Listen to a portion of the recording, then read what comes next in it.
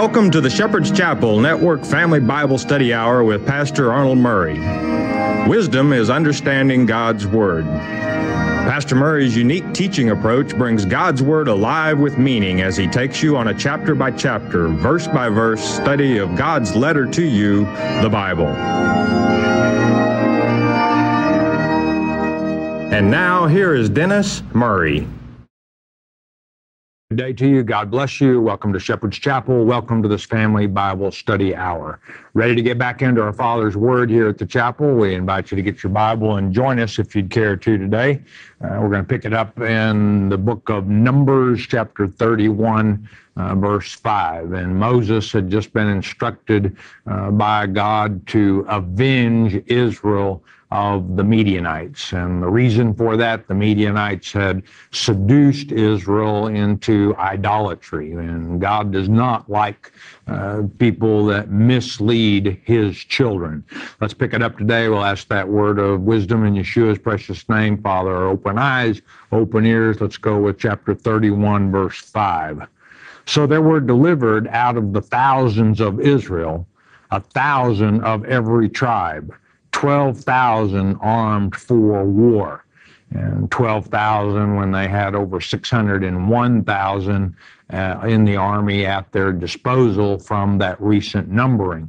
But God knew how many it would take for the victory, and it's going to be an amazing victory in light that they're going up an army against an army that's probably got them outnumbered 3-1. Verse 6.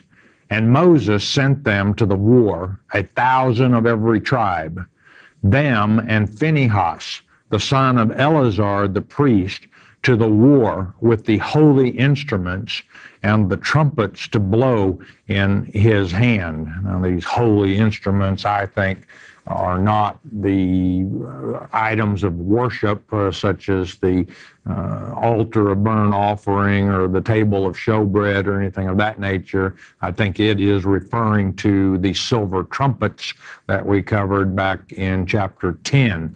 You remember the priests were to blow the trumpets to several call to action in the time of war, which is the case here. Also to call the princes of the tribes. Another signal was given when it was time to break camp and pull up the tent pegs and head for the next place of encampment. Verse 7, now Phinehas, you might remember, the one who was so zealous for the Lord when he caught the Midianite woman with the Israelite man in the act of adultery, symbolic of idolatry, and he ran them both through with the javelin, which stopped the plague when 24,000 had died. A lot more probably would have died if not for the zealousness of Phinehas.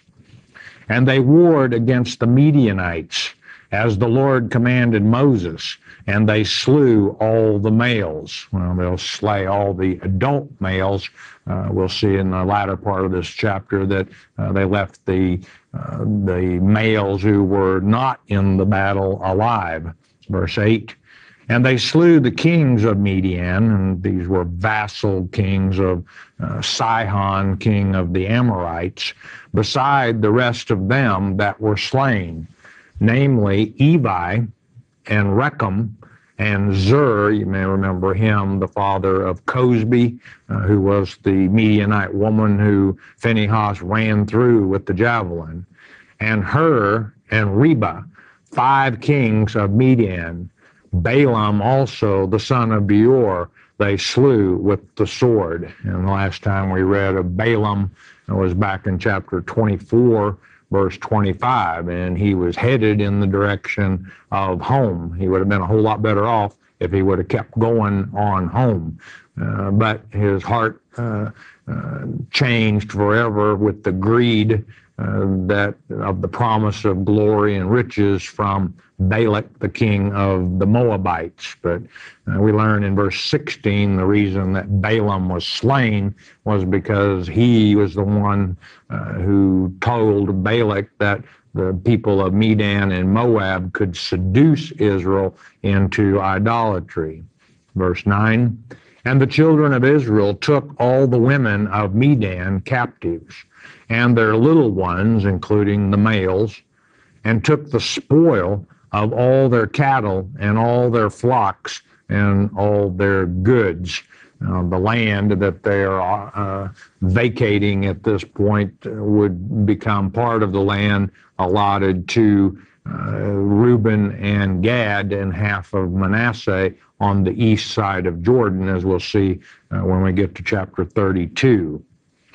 And they burnt all their cities wherein they dwelt, and all their goodly castles with fire. Now, I had mentioned that the Midianites were nomadic peoples. They dwelt in tents. They weren't city builders or city dwellers. They moved from place to place with their considerable herds and flocks for the pasture land. So these cities and castles, no doubt, were built by the Amorites, Sihon, for example, and the Moabites.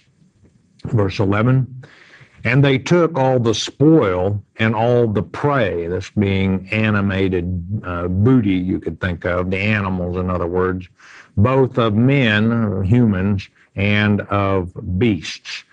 Verse 12, and they brought the captives and the prey, these being the animals, and the spoil, this being gold chains, jewelry, things of that nature, which the nomadic peoples were known to value very much, even on their camels and their horses, unto Moses and Eleazar the priest, and unto the congregation of the children of Israel, unto, not into, but unto the camp at the plains of Moab, which are by Jordan near Jericho. And would Moses be pleased with what he saw?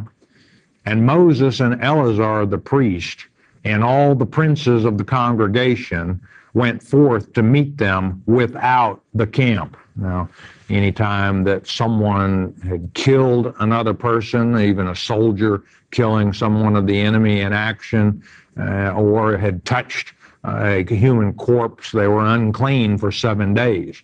And if you were unclean, you were not to be within the camp. And of course, they had to go through the purification process, a 7-day process that we covered back in chapter 19 of Numbers with the water of purification.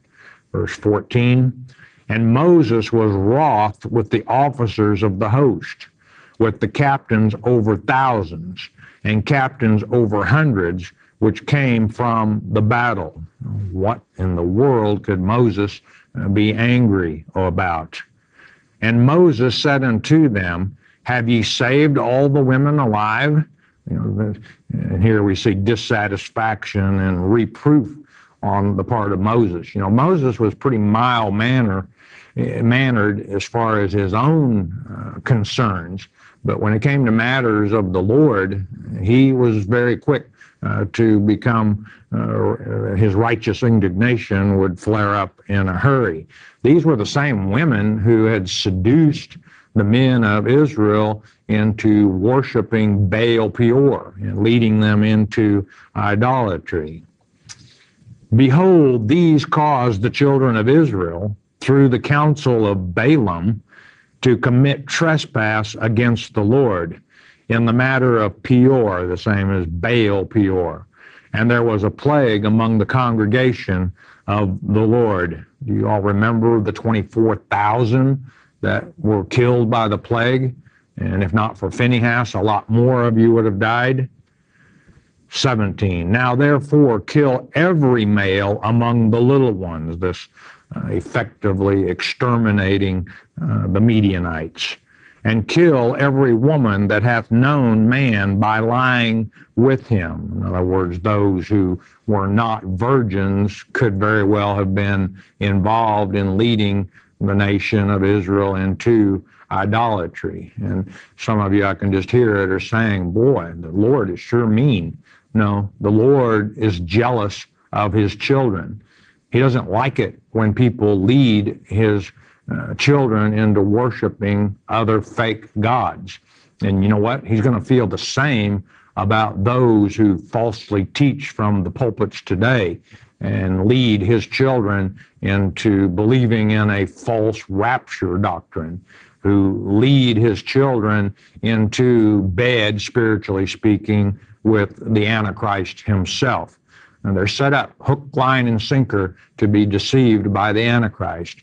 And God is going to feel just the way he does toward those who lead his children astray then as he does about these Midianites who led his children astray then. 18, but all the women children that have not known a man by lying with him, virgins in other words, keep alive for yourselves. And these, of course, would be made into servants. Verse 19, and do ye abide without the camp 7 days, because they were unclean, those who had been contaminated with death. Whosoever hath killed any person, and whosoever hath touched any slain, purify both yourselves and your captives, and the young girls, in other words, on the 3rd day and on the 7th day, as outlined back in chapter 19. We're getting a pretty good review of what we've covered in Numbers, that water of purification. One of the main ingredients, you'll recall, the ashes of a red heifer. Verse 20, and purify all your raiment, and all that is made of skins, and all work of goat's hair, and all things made of wood, all things that could not be passed through fire. It was necessary for them to be cleansed on the 3rd day and the 7th day in order for them to be considered clean again. Verse 21, and Eleazar the priest said unto the men of war which went to battle, this is the ordinance of the law which the Lord commanded Moses. Verse 22, only the gold and the silver, the brass, and this word in the Hebrew is nekosheth, and it actually is copper, brass being an alloy essentially made of copper and zinc. The iron and tin and the lead, in other words, all metals that could be passed through fire to purify them without melting them or burning them. 23, everything that may abide the fire, ye shall make it go through the fire, and it shall be clean. Nevertheless, it shall be purified with the water of separation. And all that abideth not the fire, ye shall make go through the water. And in chapter 19, verse 19, the people were also required to wash their clothes and bathe themselves, and then they would be considered clean on that 7th day. And ye shall wash your clothes on the 7th day, and ye shall be clean. And afterward ye shall come into the camp. And this verses should, if you're familiar with Ezekiel chapter 44, verses 25 and 26, and the following verses, sound familiar to you, because in the millennium, God's elect, they're called the Zadok there in Ezekiel chapter 44, will be allowed in the presence of the millennial temple with Christ. However, and they will be allowed to go outside of the temple and assist, help their immediate family members who didn't make the first resurrection. But there is a price to pay. They will have been in the presence of the dead, the spiritually dead, and therefore they're not allowed to go in the presence of Christ for a period of 7 days. 25, and the Lord spake unto Moses, saying, it's time to divvy up the spoils of war. Take the sum, or the count, the booty, of the prey that was taken, both of man and of beast. Thou and Eleazar the priest, and the chief fathers of the congregation, the elders representing the people. And again, the only of the people left of Midian would be only young girls, virgins who had not lain with man. Verse 27, and divide the prey into 2 parts, 50-50, right down the middle, between them that took the war upon them, who went out to battle, and between all the congregation, the 12,000 who put their life at risk will receive half of the booty, and then the remaining 590,000, if you will, of the fighting men that were numbered will receive the other half. And levy a tribute. Now this word, check it out, tribute, mekez in the Hebrew, and it means to compute the computed value assigned to Yahweh and the Lord. And the only time that you see that term is in this particular chapter. And levy a tribute unto the Lord of the men of war which went out to battle, one soul of 500, both of the persons and of the beeves and of the asses and of the sheep. And what's happening here is the Lord claiming for every 500 of the virgin Midianites, one he's claiming to be given to the priest as his representatives. For every 500 of the oxen or beeves, one was to be given to the priest. The percentage comes out to 1/5 of 1%. And it will be a little bit higher for those who didn't risk life and limb in the war. 29, take it of, or from, probably better, their half, and give it unto Eleazar the priest for an heave offering of the Lord. And this, in all probability then, are actuality given to the priest for their maintenance, much as tithes were given as to the Lord, but then as his representatives among the people, the priest received it for their sustenance. And this heave offering, a thank offering for the victory.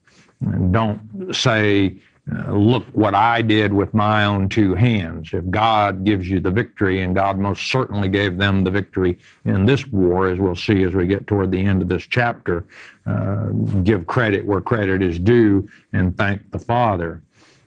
The leaders of the military will give more than what the Lord asked for of one of every 500, as we'll see.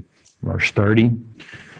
And of the children of Israel's half, and these are those who did not go to war, thou shalt take one portion of 50, and that comes out to 2% rather than 1/5 of 1%.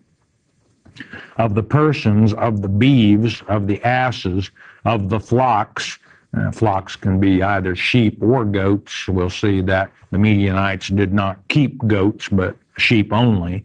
Of all manner of beasts, and give them unto the Levites, which keep the charge of the tabernacle of the Lord. And these for the benefit of the priest. And this didn't take on the same characteristic as a vow, because vows, the clean animals would have been offered to the Lord as a sacrifice. Unclean animals would have been sold, and the money, they would have to have been redeemed, as is outlined in Leviticus chapter 27, both the humans and the unclean animals. Verse 31, and Moses and Eleazar the priest did as the Lord commanded Moses. And as I said a moment ago, this is the only place in the Bible that you'll find where the Lord claimed a part of the booty. Now, under King David, the practice of sharing the spoils of war with the congregation pretty much became an accepted rule of thumb. You can read about in 1 Samuel chapter 30, verses 24 and 25, after David's victory over the Amalekites. Now, this was when David had basically a ragtag army of maybe 400, 500, 600 men. And you remember they went off to fight against, I believe it was the Ammonites, but the Amalekites came in and took everything that they had, including David's wives. David caught up with them and wiped them out, but then shared the booty with all of his army. 32, and the booty, being the rest of the prey which the men of war had caught, was 600,000 and 70,000 and 5,000 sheep. 675,000 sheep. Again, and that's not out of line. These were nomadic peoples, and they moved from place to place to keep enough pasture for their livestock. The total count, 675,000 sheep. That's a lot of sheep. And 12,000 beeves, 72,000 bakar in the Hebrew language, which is cattle. It's an old English term, but also of a French word for oxen, it is originated. And 1,000 asses, 71,000 donkeys, and 2,000 persons in all, of women that had not known man by lying with him, and 32,000 virgins. And in our last lecture, I estimated the army of the Midianites between 35 and 40,000. And if you take that number, you would have, and 32,000 virgins here, young girls, would put the overall population of the Midianites between 130 and 150,000 total population, and therefore that's how I arrived at an estimate of 35 to 40,000 men who were of fighting age. 36. And the half, which was the portion of them that went out to war, was in number 300,007 and 30,500 sheep. Obviously, half of the 675,000 sheep, 337,500. Now that would come out to approximately, you have 12,000 who went to war. Divide that by 300, or that into 337,500, and that comes out to more than 28 sheep per man who went to war. A pretty good payday, as booties and prey of war often were. 37. And the Lord's tribute of the sheep was 615. Of that, they're 1/5 of 1%. They gave 675 to the priests as the Lord's portion. 38. And the beeves were 36,000, of which the Lord's tribute was 12. 36,000, 1/2 of 1%, equaling 72 head of the beeves that went to the priest. 39. And the asses were 30,500, of which the Lord's tribute was 61. 30,500 of the asses, the Lord's portion, 61 head. Now, the asses probably were sold and being unclean animals, and their portion, the value of them went into the treasury of the sanctuary, no doubt. Verse 40. And the persons, these are the virgins, were 16,000, and that's half of the 32, of which the Lord's tribute was 32 persons, probably assigned to menial labor, those assigned to the priest, carrying water, chopping wood, work that the priest normally would have done, but now giving them some help. I don't know how they would have divided up the 16,000. You had 12,000 fighting men. Their portion of the virgin slave girls was 16,000. I was curious how they divided them up among themselves. 41. And Moses gave the tribute, which was the Lord's heave offering, unto Eleazar the priest, as the Lord commanded Moses. Remember, these were required. We'll see additional free will offerings given by the leaders of the military in a moment. 42. Of the children of Israel's half, which Moses divided from the men that warred, those who didn't fight, in other words, and note that verses 43 through 46 is parenthetical. It's not in the original manuscripts. Those of you with companion Bibles, you have a note on that. In fact, an appendix in 6 in your companion Bible states this was inserted at a later point in time to explain the context. 43. Now the half that pertained unto the congregation was 300,000 and 30,000 and 7,500 sheep. Again, their half, 337,500. and 30 and 6,000 beeves, and 30,000 asses, and 500 and 16,000 persons.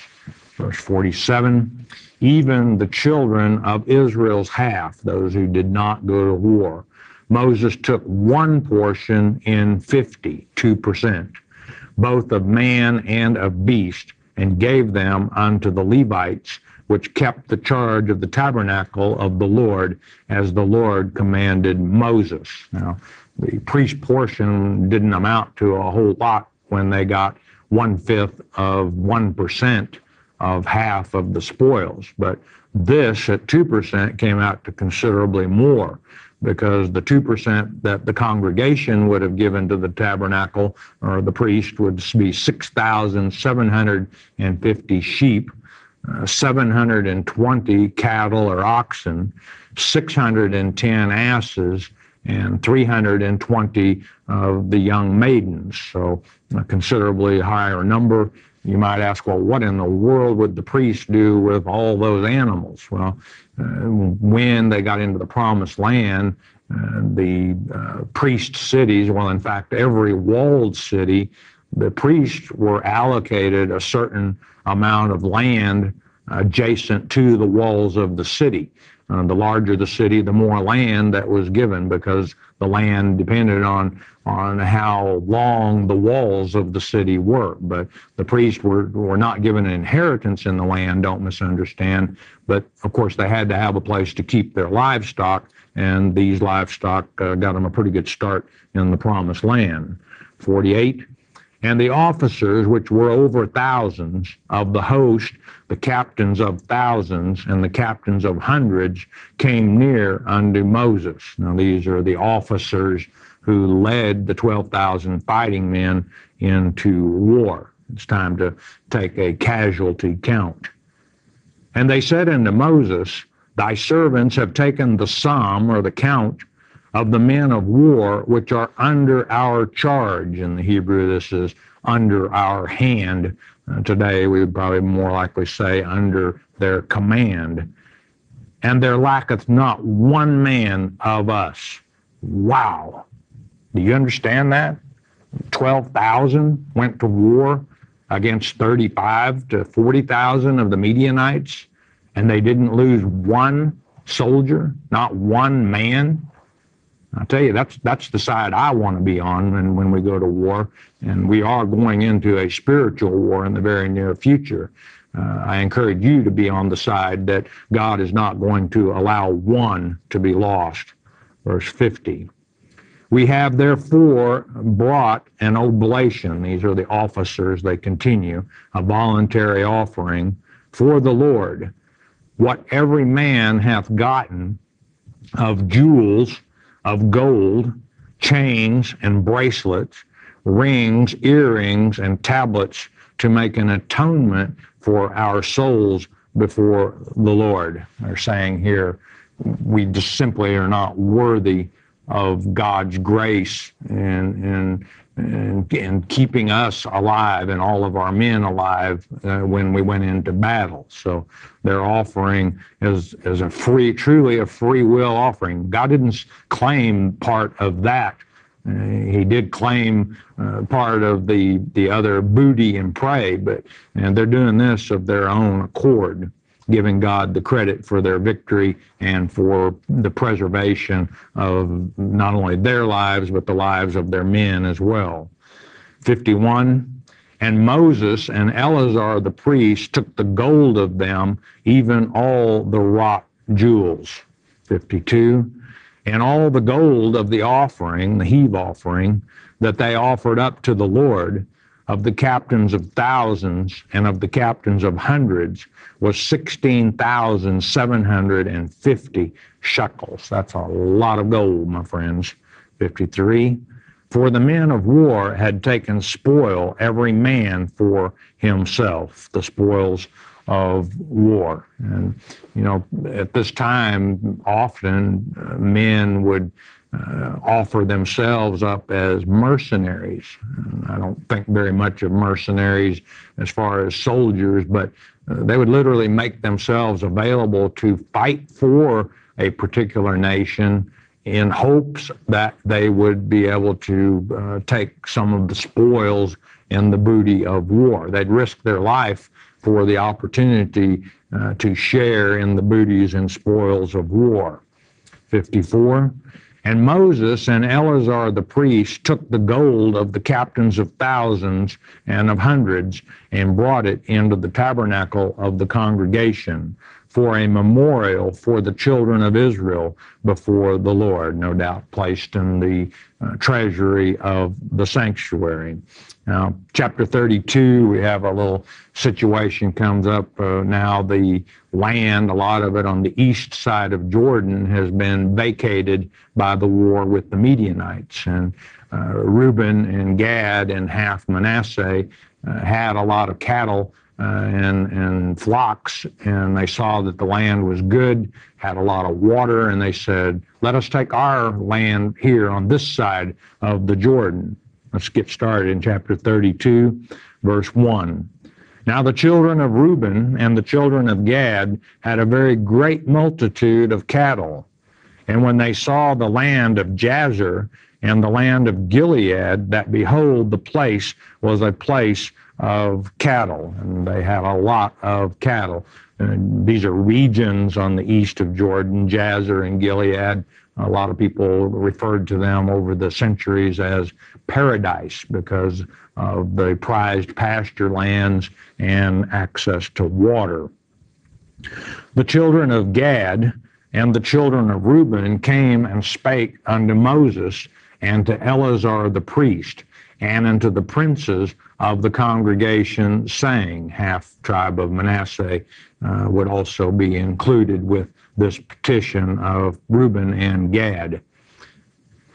We had regions mentioned, now cities. Verse 3, Ataroth and Dibon and Jazer and Nimrah and Heshbon and Eleale and Shebam and Nebo and Beon, all of these cities on the east side of Jordan. Verse 4, even the country which the Lord smote. Who smote the country of the Midianites? Well, remember, they didn't lose one soldier on the Israelites' army, so pretty obvious who smote them. Before the congregation of Israel is a land for cattle, and thy servants have cattle, plenty of pasture, plenty of water. Verse 5, wherefore say they, if we have found grace in thy sight, let this land be given unto thy servants for a possession, and bring us not over Jordan. And boy, I can see the wheels turning in Moses' head as they petition him with that request. You remember what happened back in chapter 14 when the people would not go into the promised land? That was God's will, that he bring them out of Egypt and take them into the promised land, the land of Canaan. Now the Gadites and the Reubenites and half of Manasseh are saying, we don't want to go into the promised land. Moses is probably thinking, uh-oh, here we go again. But he'll take their petition to the Lord, being the intercessor that Moses is. Don't miss the next lecture, and we'll see what the Lord said to the people of Gad and Reuben and half Manasseh with their request to take their inheritance, take their land of milk and honey on the east side of Jordan. We've got a short message. We'll ask you to listen a moment, won't you please? Ezra and Nehemiah. These two books are necessary to understand the returning to the Father in that sense of the example set forth in the end times of the rebuilding of God's most favorite place on earth. Also, within these two books, you find the hidden secret, hidden from most people's eyes, that the study in the Hebrew and the Chaldee that is given in these particular books will teach you how that the priesthood itself became polluted during this period of time. This is to say about 400 years before Christ walked the earth to the time that he did walk, instructing you very wisely, setting the example of how it is that we gather back to Christ himself. Ezra and Nehemiah, fantastic. You'll enjoy them. Welcome back. We're glad you could join back with us. Let's have the 800 number, please. 800-643-4645. That number good throughout Puerto Rico, the United States, and Canada. If you have a biblical question that you'd like to pose to be answered on the air, feel free to call that 800 number and leave your question.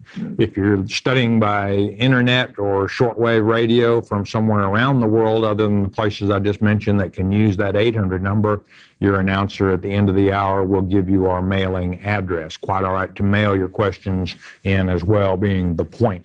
Please don't ask questions about a specific individual, denomination, or organization.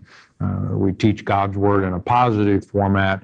Throwing out negative about others, especially our brothers and sisters in Christ, serves no purpose. We simply won't do it. We'll let God's Word do the teaching, the correcting, and the healing. Got a prayer request? We can do away with the 800 number. You don't need a telephone. You don't need paper and pencil and a mailing address. God created a unique way in which you can communicate with him anytime, anywhere, any place. You don't even have to speak out loud. He knows your heart. He knows your mind. So all you have to do is think it, and you are communicating with him. And I encourage you to talk to your Father.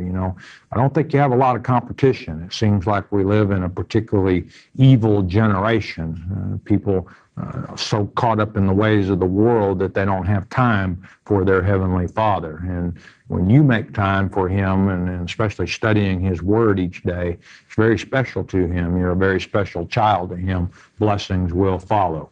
We do have these prayer requests, Father. We come to you united as one in the name of your Son, Jesus Christ. We ask you to look upon these, Father. They have illnesses in their families, problem relationships that need a touch of your healing, and those who have addictions to alcohol, drugs, Father. You know the needs of all these. If it is thy will, a special blessing on each of these. And as always, we remember our military troops who are around the world in harm's way. Watch over, guide, direct, touch, heal in Yeshua Jesus' precious name. Amen, and thank you, Father. All right, let's get to some questions, see what's on the mind of folks. First up today, we have Jay and Mary in Arkansas. My wife and I are 100% disabled. We receive SSDI. We were both baptized before the age of accountability, so we baptized each other in our bathtub. In your opinion, will God, Christ, and the Holy Spirit accept our baptisms of each other? 100% absolutely yes. Now, there are some other churches that might not accept your baptism, but God certainly will. Any Christian can baptize another. James in Iowa, and thank you for your kind comments. Question, I grew up on a farm in southern Iowa, and we raised livestock and crops to feed the livestock. I was quite shocked when you stated that pork was not a proper meat.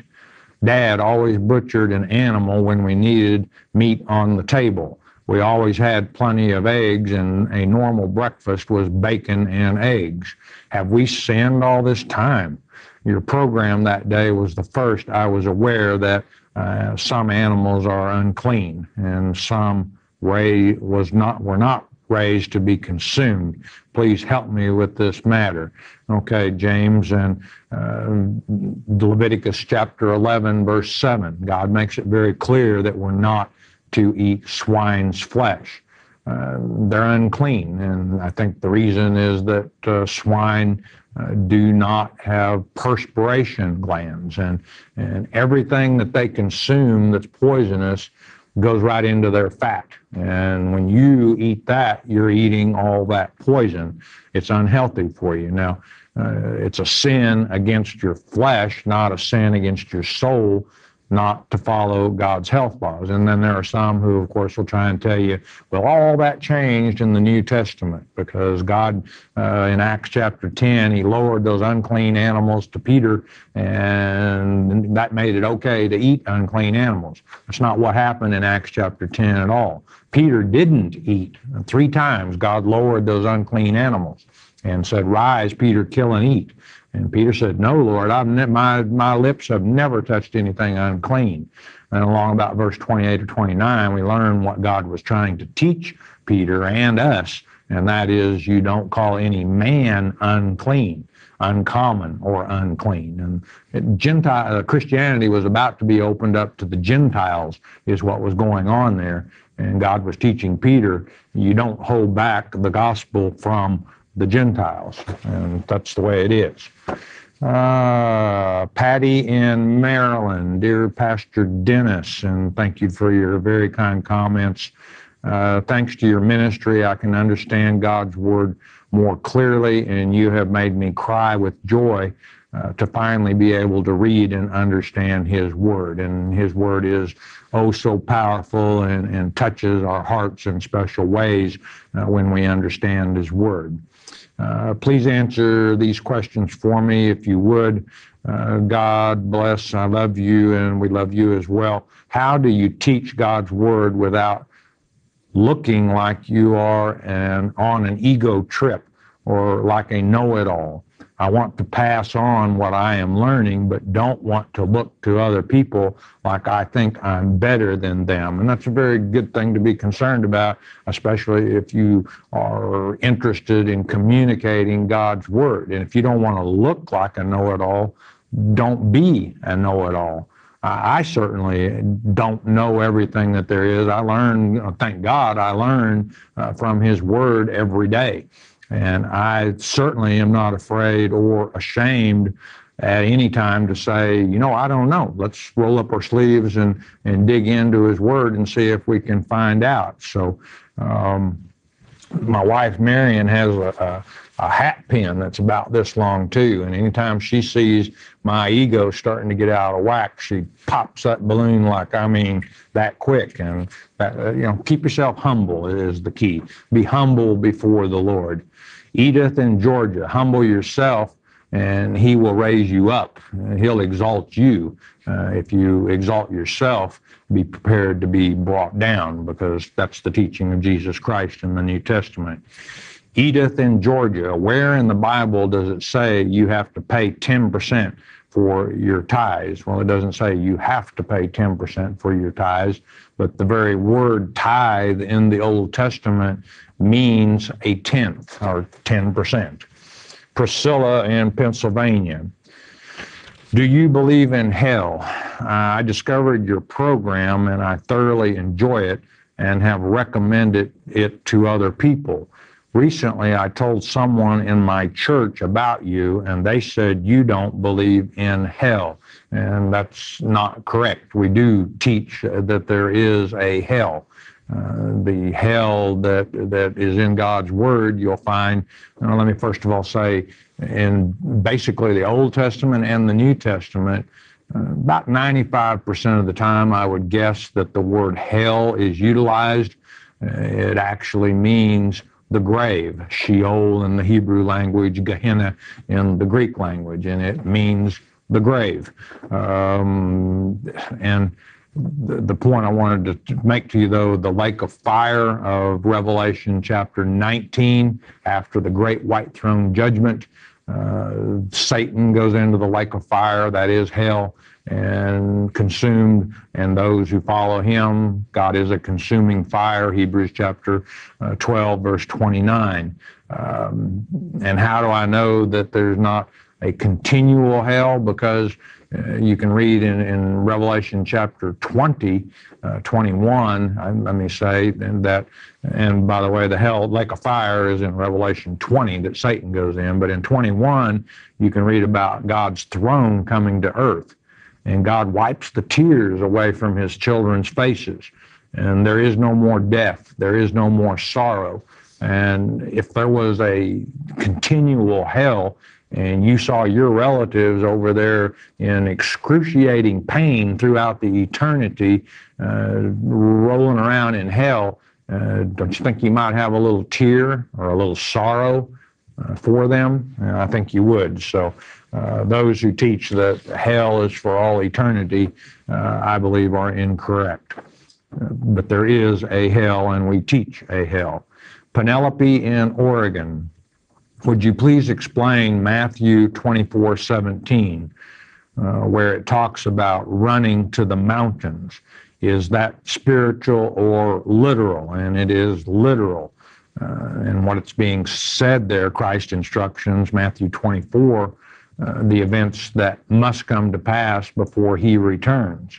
And one of the things that Jesus said will come to pass is when you see the abomination of desolation spoken of by Daniel the prophet, that of course standing in the holy place, that is of course Daniel predicted that, prophesied that Satan and his role as Antichrist would be standing in the temple claiming to be God, claiming to be Jesus Christ. And when that occurs, Jesus says literally, get out of Judea, flee for the mountains.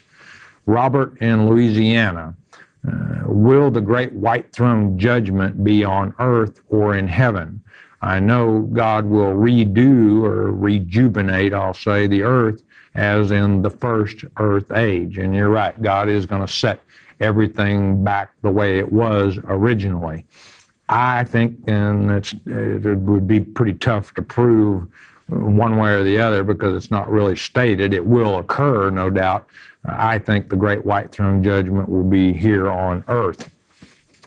Janice in Washington, is Jesus God in the flesh or the manifestation of his love?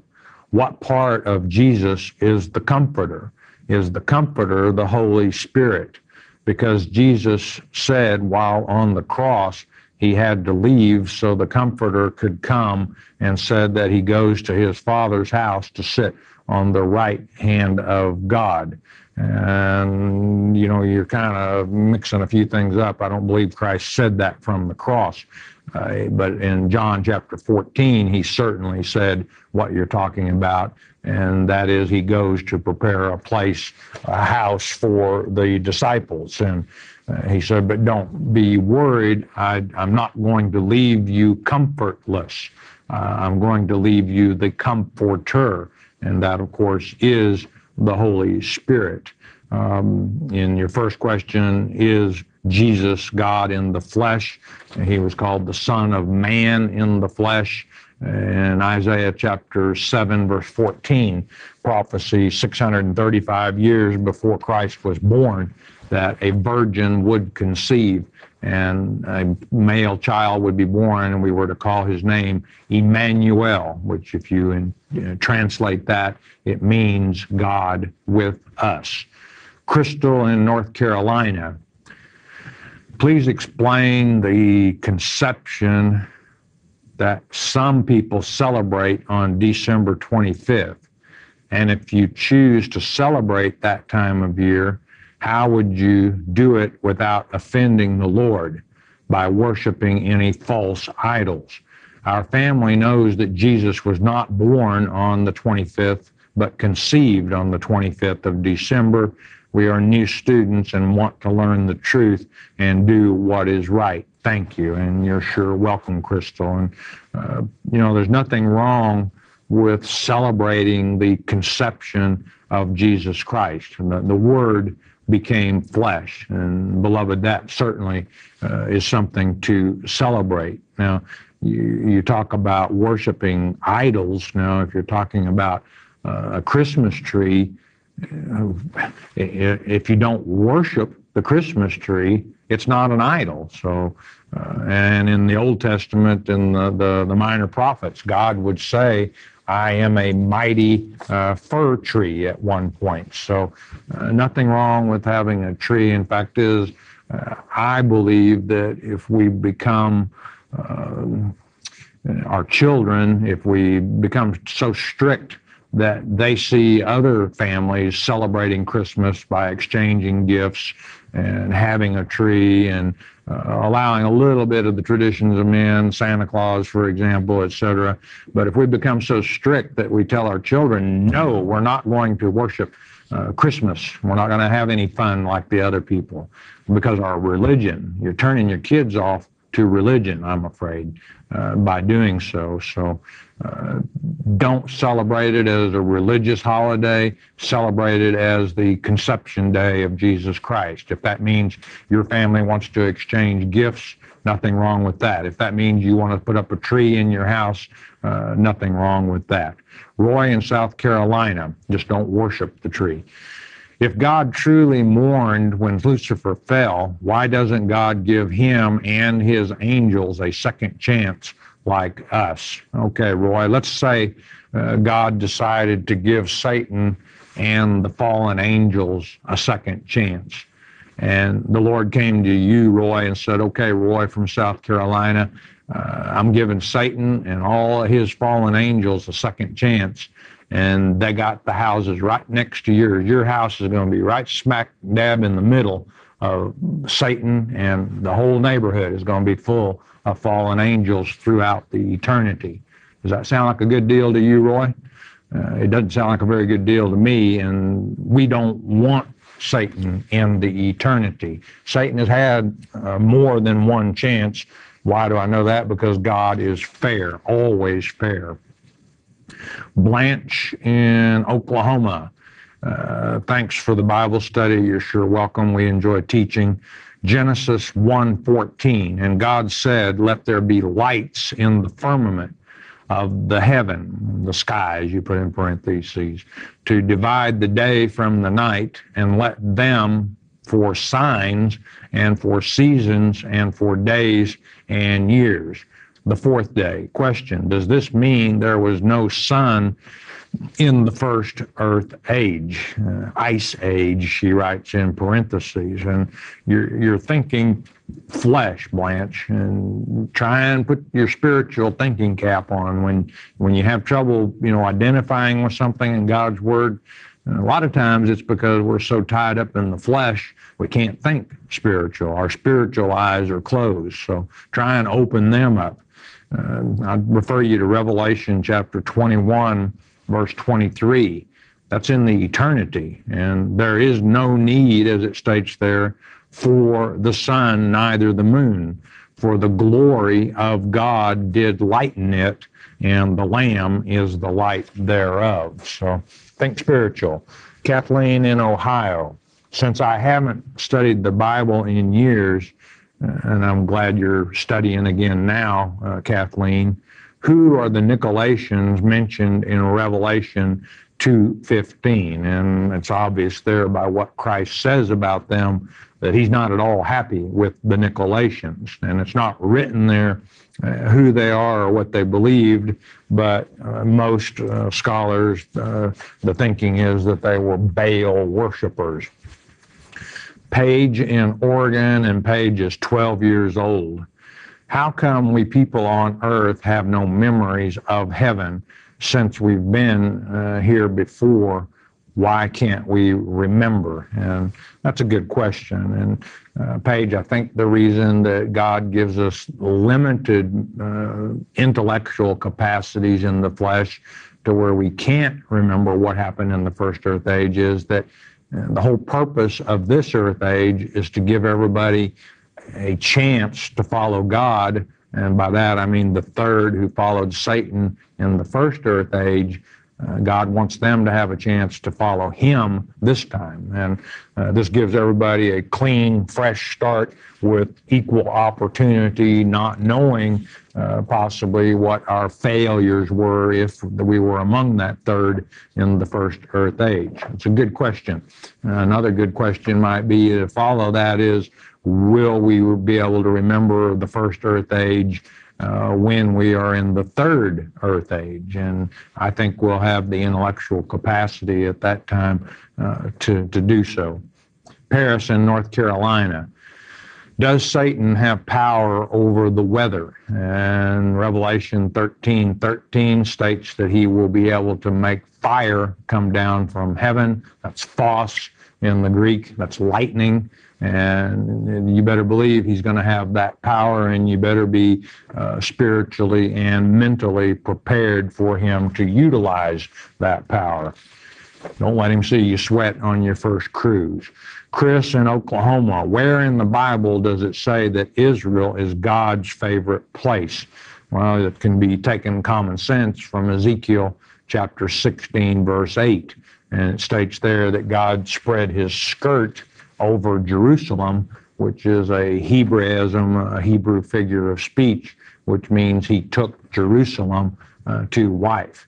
That also is where his throne is going to be established, and when he returns to earth in Revelation chapter 21 and 22. Chris in California, where in the Bible are the dinosaurs?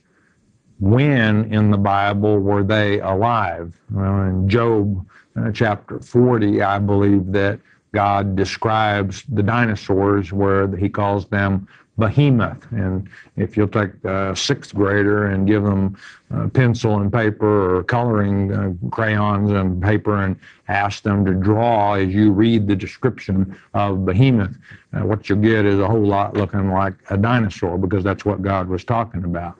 And they existed on earth in the first earth age, but at Satan's rebellion, when God shook the earth, the dinosaurs became extinct at that time. Sue in Kentucky, in Zephaniah 3:17, where it says, he will rejoice over thee with singing. When has this happened, or has it happened yet? Can you tell me who thee is? And it's future. It's God talking about he will rejoice over the overcomers. That's his elect who overcome the tribulation of Antichrist. I'm out of time. I want you to know that I love you a great deal because you enjoy studying God's Word more in depth than most others. It makes God's day when he looks down and he sees you with your Bibles open, studying the letter that he wrote to you, seeking knowledge from him. It makes his day, friend, and blessings will always follow. We are brought to you by your tithes and offerings. If we've helped you, help us keep coming to you and to reach out to others who are lost in this world of darkness. One thing that's most important, though, and that's this: you stay in Father's Word. Every day in his Word is a good day. Do you know why? It's because Jesus is the living Word. Hearing God's Word with understanding will change your life. We hope you have enjoyed studying God's Word here on the Shepherd's Chapel Family Bible Study Hour with Pastor Arnold Murray. If you would like to receive more information concerning Shepherd's Chapel, you may request our free introductory offer. Our introductory offer contains the Mark of the Beast audio tape, our monthly newsletter with a written Bible study, a tape catalog, and a list of written reference works available through Shepherd's Chapel. To request our free introductory offer by telephone, call 800-643-4645 24 hours a day. You may also request our introductory offer by writing to Shepherd's Chapel, Post Office Box 416, Gravette, Arkansas 72736. Once again, that's Shepherd's Chapel, Post Office Box 416, Gravette, Arkansas 72736. We invite you to join us for the next in-depth Bible study each weekday at this same time. Thank you for watching today's program, and God bless you.